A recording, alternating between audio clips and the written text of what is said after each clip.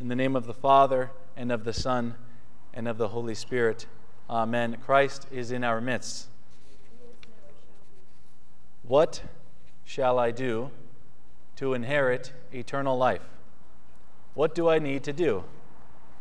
A deep and philosophical and theological question indeed is addressed head on by our Lord today when he is challenged by a certain lawyer.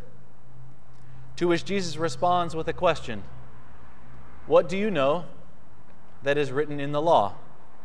Knowing full well that the lawyer already knew the answer to his own question, he responds offering what in other Gospels are called the two greatest commandments. Love the Lord your God with all your mind and your heart and your soul and strength, and to love your neighbor as your very own self. Good answer, Jesus tells him.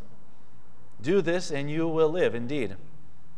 But the lawyer, wanting to push this radical Nazarene Jesus Christ even further, asks him more specifically, then who is my neighbor? And our Lord Jesus Christ, in his eternal wisdom, offers us such rich symbolism in his response, even in his setting of the scene in this parable of the Good Samaritan, when he says a man was going down from Jerusalem to Jericho. What does this mean? We have to remember the road from Jerusalem to Jericho was a notoriously dangerous road. In somewhat less than 20 miles, this road dropped 3,600 feet. It was a narrow road with rocky paths and sudden turnings, which made it happy hunting ground for bandits in the area. Even in the 5th century, Jerome tells us that it was called the Red or Bloody Way. Even up until the 19th century, it was still necessary to pay safety money for safe travel in order to pass by this road. So at the time when Jesus was telling this story, he was telling about the kind of thing that was constantly happening on the road from Jerusalem to Jericho. So perhaps we can say the traveler himself was maybe a bit reckless and foolhardy character to take on such a road alone. Perhaps one might even say that he had no one to blame but himself for his fate. But then we see the priest hastening past the beaten man, no doubt knowing that he who touched a dead man would be ritually unclean for 7 days. Thus he would have lost his turn of duty at the temple, an honor he was not willing to give up. So he passes by on the other side. So too the Levite, seeing the man, passes by the other side, not willing to sacrifice his own safety, so should he get ambushed and stopped as well. Then we see this Samaritan, someone who for Jesus' audience at the time was already the villain before doing anything at all. Yet shockingly, he is the one who had compassion. He's the one who came to the beaten traveler. He bound up his wounds. He set him on his own donkey, and he brought him to an inn. And the parable at this point makes very clear to us and to the lawyer about who our neighbor is. That my neighbor is not exclusively someone connected to me by blood or country or creed, but my neighbor is at each instant someone whom God has brought near to me, put in my path. My neighbor is the person I become close to through my serving his or her need, even if he or she is a stranger or enemy. Perhaps one of the greatest lessons of our Christian faith is that our love for God cannot be separated from our love for every other person in this world, and that our outpouring of love for everyone in this world is a direct love to God himself. My brothers and sisters, sometimes we try to justify ourselves as the lawyer in this morning's gospel by defining our neighbor on our terms, not on God's terms. Often we think about those in our very neighborhood that go to the same school, that are of the same race or same culture or same political party or same faith. But in the Greek, we see the word used for neighbor is plesion. Plesion. This means literally the person to your side, the one next to you.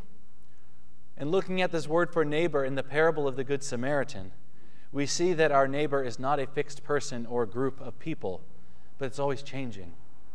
Our neighbor is the human person we are currently confronted with at any time. You see, the Samaritan, a heretic he may have been, he had the love of God in his heart. Too often, especially for us Orthodox, we're more interested in dogmas, in rules, or in canons, or in certain strictness. But in the end, we will be judged not by the creed we hold, but by the life that we live and the love that we give. And the truth is, unfortunately, we often make our own orthodoxy its own idol, doing anything in the name of orthodoxy, thinking that the Orthodox Church's beauty is found in its nuances or in its rules or in its strictness or even in its oddities. But perhaps there's a better perspective of our faith as Orthodox Christians. And that is that really there is no orthodoxy. There is the church. There is the body of Christ, married to Christ. From our perspective, orthodoxy is just a name that we give to the church to distinguish it from other doctrines or assemblies that might miss the mark. So as the church, we need to chiefly focus on our marriage with Christ. In the beaten man on the road, we need to see Christ, the suffering servant, the least of our brethren. So too, the Good Samaritan is Christ, who pours on the oil and wine of the New Testament and the grace of God for the healing of our infirmities. Christ brings us to the inn, the church of God, where we find everything necessary for our spiritual recovery. St. John Chrysostom even says, "The inn is the church which receives travelers who are tired from their journey in this life and oppressed with the load of their sins, where the weary traveler, casting off his sins, is relieved, refreshed, and restored." At the inn, the Samaritan, we read, took out 2 denarii and gave them to the innkeeper, saying, "Take care of him. Whatever more you spend, I will repay you when I come back." We don't know when the Samaritan came back. Or we don't even know the fate of the beaten man, or what kind of tab was run up on the innkeeper. Just the command of the Samaritan, take care of him. And whatever more you spend, I will repay you when I come back. And this provides us a great teaching about one of the often overlooked characters of this parable of the Good Samaritan. That is, the innkeeper himself. Notice his own mercy and compassion. When the fate of the beaten man is brought to his doorstep, he takes him in. He trusts the credit of the Samaritan, and he takes care of him. Just as the Samaritan did not have time to stay longer to tend to the man, so too did our Lord Jesus have to depart from us to ascend to his own heavenly throne. As St. Ambrose of Milan teaches us so beautifully, blessed then is that innkeeper who is able to cure the wounds of another. Blessed is he to whom Jesus says, whatever more you spend, I will repay you when I come back. We too are called to be like the other man who proved neighbor, to be like the innkeeper, to have mercy, compassion, and serve those who are brought to us in need, and take care of them, for God himself has told us to do so. And also tells us that whatever we sacrifice of ourselves for the well-being of others, he himself will repay when he returns. Brothers and sisters, what better guarantee can we ask for than that of a guarantee from God himself? He will repay us when he comes back.